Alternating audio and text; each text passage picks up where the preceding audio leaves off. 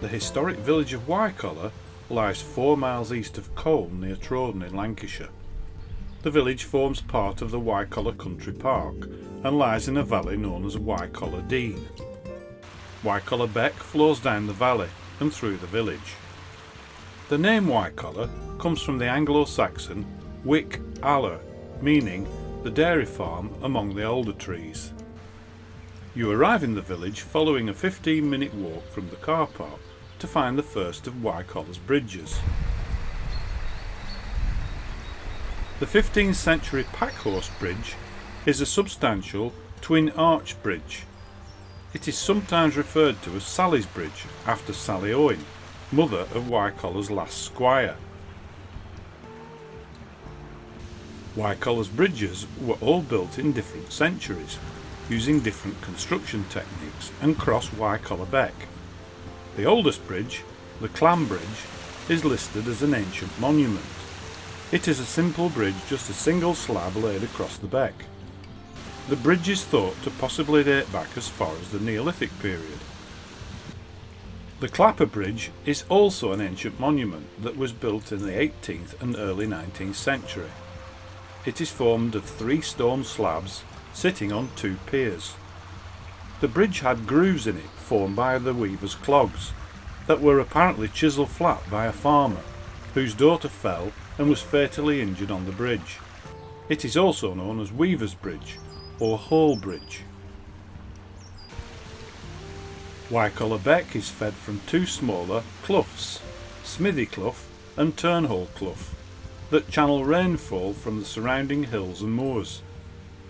The cloughs join east of the village, the larger beck flowing down the narrow valley through the village and onto Colne Water, which eventually joins the River Calder in Burnley.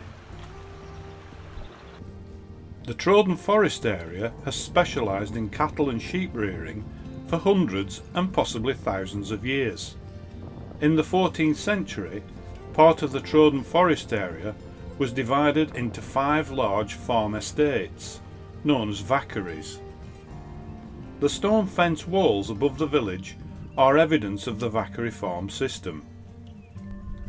The vaccary walls here are built in straight lines and constructed from large upright millstone grit slabs, with their lower sections sunk into the ground. It is thought that the walls were deliberately built with gaps to allow sheep to pass from field to field, but not cows. Wycoller Hall was built originally by the Hartley family in 1550 and extended in the late 18th century by then owner Squire Henry Cunliffe. Allegedly a keen gambler, Cunliffe borrowed money against Wycoller Hall to fund the building work. He died heavily in debt in 1818, and following his death, stones from the hall were plundered to build nearby houses and other structures. The hall later fell into ruin and is reputed to be haunted. The 16th century hall is believed to have been the inspiration for Ferndean Manor in Charlotte Bronte's novel Jane Eyre.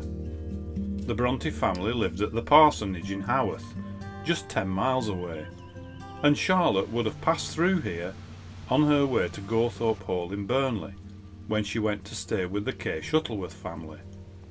Charlotte's description of Ferndean Manor when approached from the old coach road fits Wycoller Hall quite closely. By the late 18th century, many of the villagers were working as home-based handloom spinners and weavers. In the 19th century, the development of the power loom and the factory system led to the village's economic decline. By 1871, all the weavers had moved to nearby towns to work in the mills.